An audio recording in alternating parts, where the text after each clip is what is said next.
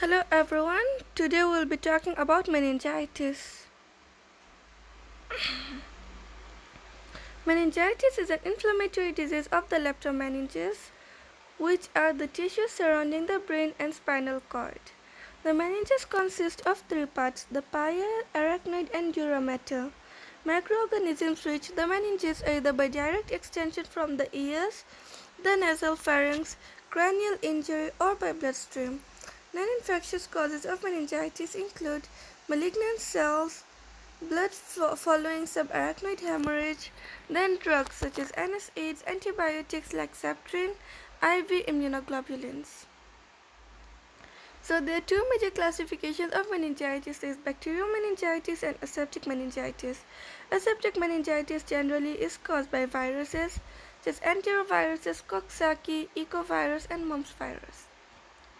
So the types of meningitis, depending on cause, may be present as acute or a chronic illness.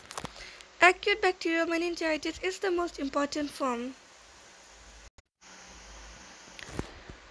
Major causes of chronic meningitis include TB and cryptococcal infection. Cryptococcal infection is not common in children though. So what are the bacterial causes of meningitis?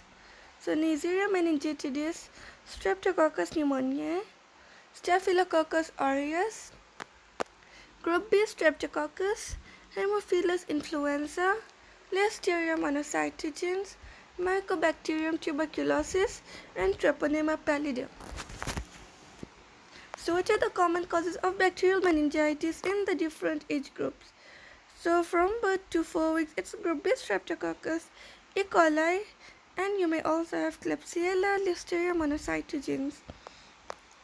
Then 4 weeks to 8 weeks, in addition to the above organisms, Streptococcus pneumoniae and Haemophilus influenza become more common. Then 3 months of age going up, Streptococcus pneumoniae and Haemophilus influenza become common. Then from 6 years of age, Streptococcus pneumoniae, Haemophilus influenza, and in addition Neisseria meningitidis. So what are the viral causes of meningitis? Enteroviruses such as Coxsackie virus and ecovirus, mumps virus, herpes simplex virus, HIV, Epstein-Barr virus. Then fungal causes are Cryptococcus neoformans, Candida albicans, and Coccidioides immitis. What are the clinical features of meningitis? So the clinical features are characterized by a triad of neck stiffness, altered mental state, and fever. Photophobia and vomiting are often present. In acute bacterial infection, the symptoms are usually intense and this develops within hours. Patient is irritable and prefers to lie still. Many viral meningitides are less severe and the signs of meningitis are less prominent. However, fatal bacterial meningitis may also be indolent with a mild onset. So let's talk about bacterial meningitis. Patients with bacterial meningitis are usually quite ill and often present soon after symptom onset. The classic triad of acute bacterial meningitis consists of fever, nuchal rigidity, and a change in mental status. An appreciable number of patients do not have all three features. However, most patients have high fevers, often greater than 38 degrees Celsius, but a small percentage may have hypothermia. Almost no patients have a normal temperature. Headache is common and is described as severe and generalized. In addition to the classical presentation, other clinical presentations can be seen. Neurological complications such as seizures, focal neurological deficits including cranial nerve palsies, and patients with Listeria meningitis have an increased tendency to have seizures and focal neurologic deficits early in the course of infection. Certain bacteria, particularly Neisseria meningitidis, can cause characteristic skin manifestations such as petechia and palpable purpura. Then arthritis occurs in some patients with bacterial meningitis. Bacterial meningitis tends to spare other organs unless severe sepsis ensues. So on examination, you find nuchal rigidity, which refers to passive or active flexion of the neck will usually result in an inability to attach the chin to the chest. Then we've got Koenig's sign, which refers to inability or reluctance to allow full extension of the knee when the hip is flexed 90 degrees. Then we've got Brzezinski's sign, which refers to spontaneous flexion of the hips during attempted passive flexion of the neck. So what is the clinical presentation in a pediatric patient? Depends on the age of the child, duration of infection, and the etiology. So neonates up till 3 months. In neonates, the signs are those of infection in general. The signs are subtle. Fever is the commonest. Hypothermia occurs less. Then there is irritability, excessive crying, lethargy, vomiting, failure to feed, and seizures are common. Signs of meningeal irritation are late features. So as the clinical features that we have talked about previously that are common in adults are not very common in a pediatric patient. They are late features. Then if the infant is beyond 4 months, the infant presents with signs of meningeal irritation in form of neck stiffness, Koenig's and Brudzinski's sign, tenseness of the anterior fontanelle occur, and then progressing if untreated to opisthotonus. 6 years and above, basically all the children, they present with fever, headache, vomiting, mental confusion, lethargy, and seizures. It's followed by progressive decline in sensorium within 24 to 36 hours, neck stiffness, photophobia, Koenig's and Brudzinski's sign may all be present. Eventually, patients become comatose. Focal neurological deficits are not generally seen in acute bacterial meningitis, but occur in TB, fungal, and viral meningoencephalitis. So what are the lab features? When you do a full blood count, the white blood cell count is usually elevated with a shift towards immature forms. However, in severe infection, it can be associated with leukopenia. Platelet count may also be reduced. Leukopenia and thrombocytopenia have correlated with a poor outcome in patients with bacterial meningitis. Then coagulation studies may be consistent with disseminated intravascular coagulation. Serum chemistry tests are usually commensurate with the severity of the overall process.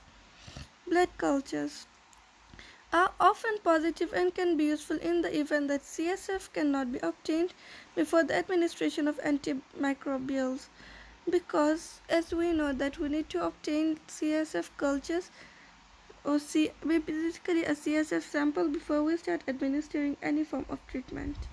Then cultures obtained after antimicrobial therapy are much less likely to be positive, particularly for meningococcus.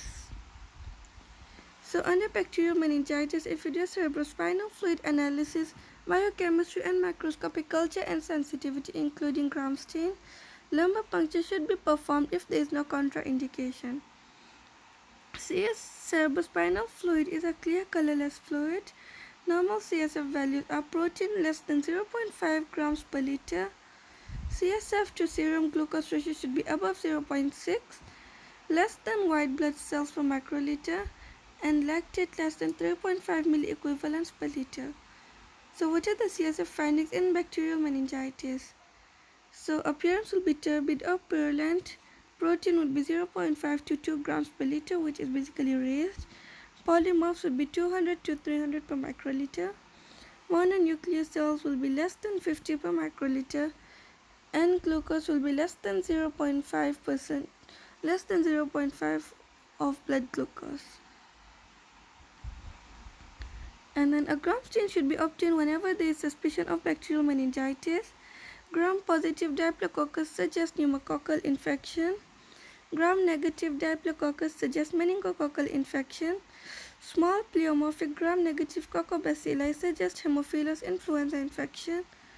Gram-positive rods and Coccobacilli suggest Listeria infection. So what is the treatment of bacterial meningitis?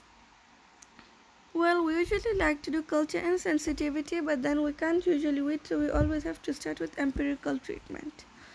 So when it's unknown, then the antibiotic that you would like to give is cefotaxime. Then alternative, you can give Expan and chloramphenicol. If it's meningococcus, then you give Expan. Alternatively, you give cefotaxime. If it's pneumococcus, then the antibiotic of choice is cefotaxime, and an alternative is Expan. Haemophilus, antibiotic is cefotaxime, and an alternative choice is chloramphenicol. Then, how do you manage meningococcal meningitis? It should be notified to public health authorities. Immunization should be done. Prophylaxis for contacts using ciprofloxacin 500 mg stat, rifampicin 10 mg per kg body weight for 2 days, or ceftriaxone 250 mg IM stat. Then recurrent pneumococcal meningitis prevention by vaccination, and Haemophilus influenza is also prevention by vaccination. And then tuberculous meningitis. This one causes chronic meningitis, so the clinical features that are going to be present will be vague headache, lassitude, anorexia and vomiting, drowsiness, focal neurological signs such as hemiparesis, diplopia, papilloedema and seizures. So what are the typical CSF findings of tuberculous meningitis? Appearance will be turbid or viscous. Mononuclear cells will be 100 to 300 per milliliter. Polymorph cells will be 0 to 200. Protein 0.5 to 3 grams per liter. And glucose will be less than half of normal blood glucose. Organisms are scanty and will rarely be seen after staining with Ziehl-Neelsen stain. However, CSF PCR, which we commonly refer to as gene expert, is more sensitive. CT scan of the brain may reveal meningeal enhancement, a tuberculoma or hydrocephalus, and then the treatment is basically anti-tuberculosis drugs. Viral meningitis is almost always a benign and self-limiting condition that lasts 4 to 10 days. Common cause of aseptic meningitis. However, headache may follow for some months. There are no sequelae unless encephalitis is present. Then enteroviral meningitis. Enteroviruses are thought to be the most common cause of viral meningitis. There are a diverse group of arenaviruses including Coxsackie A and B, ecoviruses and poliovirus. They account for greater than 50% of cases and approximately 90% of cases in which a specific etiologic agent is identified. Majority of cases in children or adolescents, but patients of any age can be affected. It's transmitted primarily by fecal-oral route but can also be spread by contact with infected respiratory secretions. Clinical presentation typically includes headache, fever, nausea, vomiting, malaise, photophobia, and meningismus. It can also include rash, upper respiratory infection symptoms, abdominal pain, and diarrhea. Treatment is basically supportive as disease is self-limiting. So what are the CSF findings in viral meningitis? Appearance will be clear, turbid, mononuclear cells will be 10 to 100, polymorphs will not be present, protein will be 0.4 to 0.8 grams per liter, glucose will be greater than half of normal blood glucose. Then herpes simplex meningitis is generally caused by HSV2 as opposed to encephalitis, which is caused by HSV1. It can be due to primary or recurrent HSV infection. So the clinical presentations include headache, photophobia, and meningismus. Occasionally, patients present with more severe signs including urinary retention, paresthesia, weakness of upper or lower extremities, or ascending myelitis.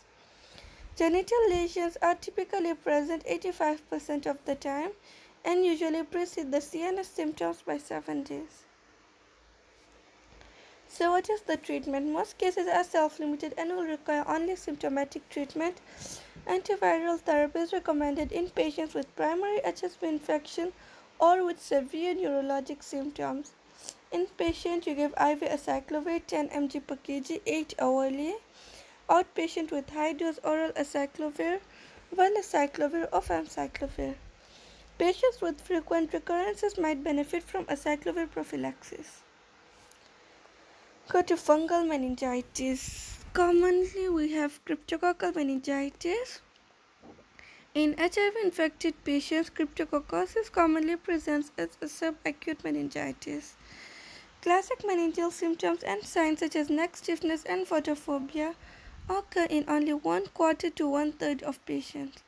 Some patients experience encephalopathic symptoms such as lethargy, altered mental state, personality changes, and memory loss. Encephalopathic symptoms are usually a result of increased intracranial pressure, thought to result from impaired cerebrospinal fluid absorption or yeast infection of the brain. Cryptococcosis is usually is disseminated when diagnosed in an HIV-infected patient. As you may know that cryptococcal meningitis is an opportunistic infection. Any organ of the body can be involved and skin lesions may be myriad, including umbilicated skin lesions mimicking molluscum contagiosum. Isolated pulmonary infection is also possible. Symptoms and signs include cough and dyspnea in association with an abnormal chest radiograph, which typically demonstrates lobar consolidation, although lobar and nodular infiltrates have been reported. Pulmonary cryptococcosis may present as acute respiratory distress syndrome and mimic pneumocystis pneumonia. Cryptococcal disease can be diagnosed through culture of blood or CSF microscopy with India ink staining or cryptococcal antigen detection. In patients with HIV-related cryptococcal meningitis, 55% of blood cultures and 95% of cerebrospinal fluid cultures are positive and visible colonies can be detected within 7 days. India ink staining of CSF demonstrates encapsulated yeast in 60% to 80% of cases. CSF cryptococcal antigen is usually positive in patients with meningoencephalitis. Serum cryptococcal antigen is usually positive in both meningeal and non-meningeal infection and may be present weeks to months before symptom onset. A positive serum cryptococcal antigen test should prompt a lumbar puncture to rule out meningeal disease. Treating cryptococcosis consists of 3 phases. There is induction, consolidation, and maintenance therapy. The preferred induction treatment for cryptococcal meningitis and other forms of extrapulmonary cryptococcosis is a lipid formulation of amphotericin B in combination with flucytosine. Amphotericin B deoxycholate formation at a dose of 0.7 to 1 mg per kg daily with flucytosine at a dose of 100 mg per kg daily in 4 divided doses for greater than or equal to 2 weeks in patients with normal renal function. After 2 weeks of successful injection therapy, which is defined as substantial clinical improvement and a negative CSF culture, after repeat lumbar puncture, amphotericin B and flucytosine can be discontinued. Follow-up or consolidation therapy is initiated with fluconazole 400 mg daily for at least 8 weeks. Subsequently, the fluconazole should be reduced to 200 mg daily in the maintenance phase, which is given for life or until CD4 count is above 350 cells per microliter for more than 6 months. So that's all about meningitis. If you like the video, please like, comment, subscribe. If you felt that there was something that was wrong or maybe I made a mistake, please let me know so I can make appropriate corrections. Thank you.